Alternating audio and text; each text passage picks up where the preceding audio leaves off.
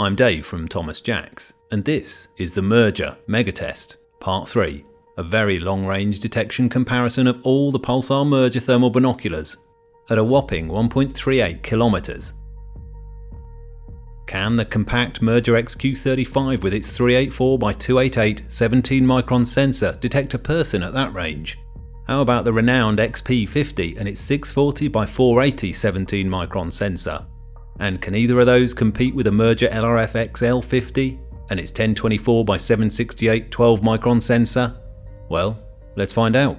Dusk is approaching and the temperatures drop to 3 degrees centigrade. You can really feel it in the 89% humidity that puts a whole lot of water vapour between us and our targets to give these pulsars a proper challenge. I've mapped and checked the range for this test at over 1,380 metres. The warm targets that we'll try and detect are a jam jar filled with warm water, and while I'm across the valley nearly 1,400 metres away in front of those trees with the mergers, just visible in the failing light is the real star of this challenge, our industry standard warm body 1.8 metres of Evan, that we can easily pick out on all the mergers.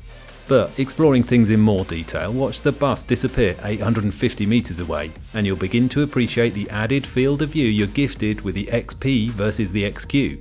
While on the XL you get that much more than the XQ, and that much more than the XP. When you're scanning for a target, that could be the difference between spotting it or not. And just to remind you, it's 89% humidity. In theory, these conditions should favour the larger, more sensitive pixels in the XQ and XP. But the quality of these Linred European sensors in all these pulsar thermals, I don't sense we're struggling at all.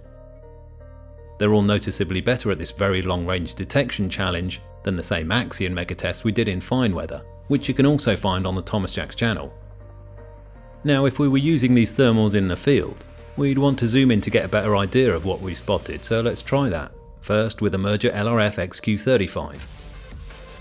10 times is the maximum zoom on the XQ35 to reveal Evan waving his arms, which you can view with a full screen or a picture-in-picture window, so you don't miss out on anything creeping into that wider peripheral view.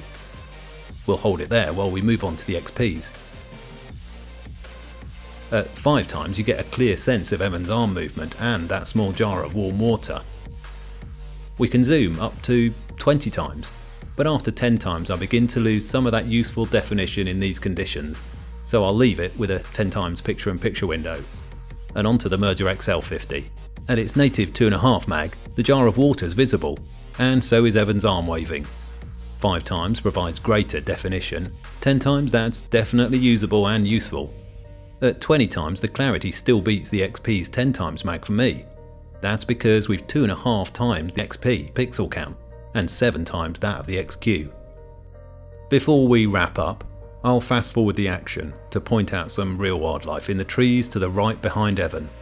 The XP and XL both detect a couple of roosting birds. I have no idea what they are, but that's birds at 1.4 kilometers away.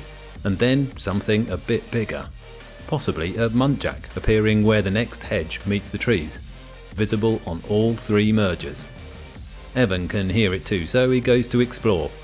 And not surprisingly, it disappears into the wood. But it goes to show you can genuinely detect people and wildlife at this very long range on the Merger LRF XQ35, the Merger LRF XP50 and the Merger LRF XL50. To see more megatests comparing pulsar thermals in different controlled field tests, subscribe. Or click this link. And for details of any of these pulsar mergers, visit tj-focus.co.uk. I'm Dave from Thomas Jacks. Thanks for watching.